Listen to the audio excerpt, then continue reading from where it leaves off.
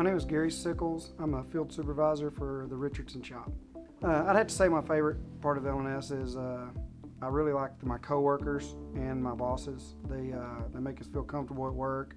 We have a good time in the mornings. We go out and get our work done. I like visiting with the builders and the trades. My name's Doug Cannon. I'm team lead at the Richardson shop. There's several things that are my favorite about L&S. One is the ability to run my area the way I see, and trying to get everybody working together and get everybody out of the shop in a timely manner to get jobs done. Just being outside and just kind of doing what I do and enjoying my trade. I am Nancy McDough. I'm the office manager for the Fort Worth location. L&S is my livelihood, my security, and my second family. Thomas Majestic. I'm the president and CEO of L&S Mechanical. I love it here. I mean, it's my lifeblood. I started a long time ago in the warehouse, and somehow you get to follow your dream and become an owner. So it's been a cool ride. I've been here 10 years. I hope to be here at least another 10. I hope to retire from L&S, and I'll stay here just as long as they let me. My future at L&S is endless. I enjoy the fact that we've been given the opportunity to get our electrical license, get certified in HVAC. That just adds value to me, the company. I really enjoy knowing that I'm going to learn more than what I've known the last 10 years.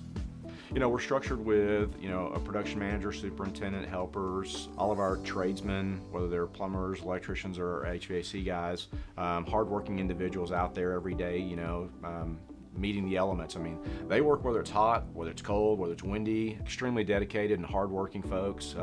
They really put us on the map. Who knows?